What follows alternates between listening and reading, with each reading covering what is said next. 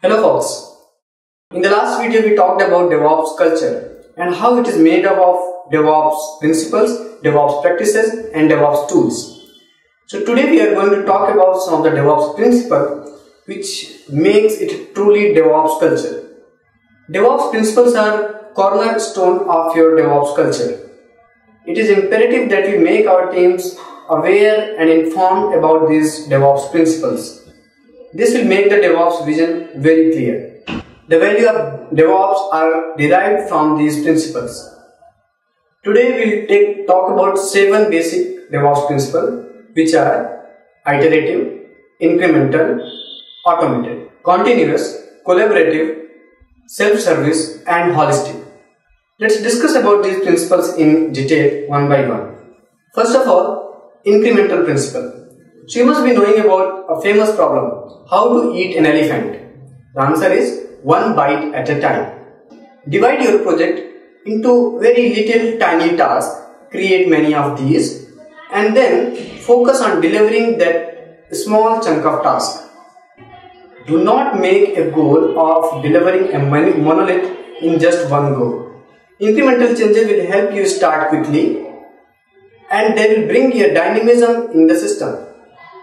Next principle is iterative. Once you have broken down your task into multiple little tasks, do not try to bring perfection in just one go. Go to multiple cycle of designing, coding, building, testing and then finally deployment. Based on the feedback of the current cycle, you should go to the next cycle. Next principle is automated. The ultimate goal of DevOps is no ops. Automation is such an integrated part of DevOps that sometimes automation and DevOps are used as synonymous.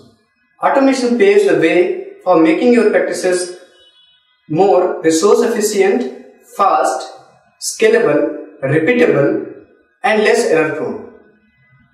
Also, it makes it easy to integrate with other DevOps practices, DevOps stages and DevOps tools. To make the processes automated, we will need a lot of DevOps tools.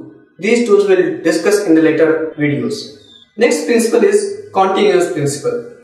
Once the process is automated, it can be made repeatable.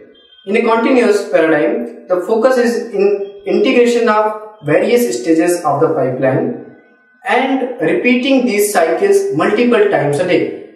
We will be talking about various practices such as continuous integration, continuous delivery, continuous deployment. It will be based on how many stages do you cover, how many stages do you automate, how many stages you integrate in your pipeline. Next is collaborative principle. The whole foundation of DevOps was based on bringing together developers and operations team, making it more collaborative. This is about breaking the silos that stopped them on the first place to share the knowledge, to share the responsibilities. A free flow of knowledge, skills, ideas and information is the key to success of the DevOps. Next principle is self-service.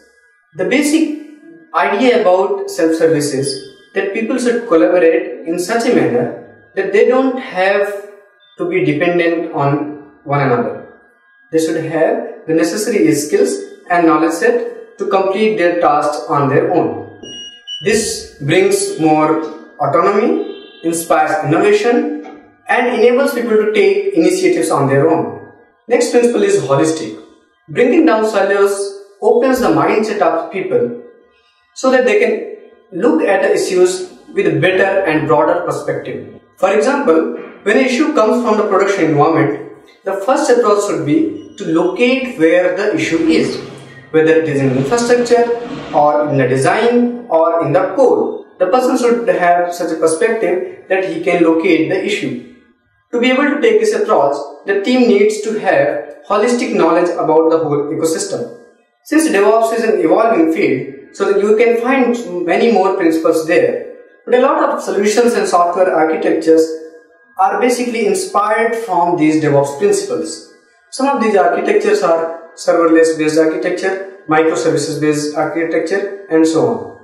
You can find the shadow of DevOps principles in the current management practices, directly or indirectly. So in the next video, we'll be talking about various DevOps practices which are compliant to this DevOps culture. So see you in the next video.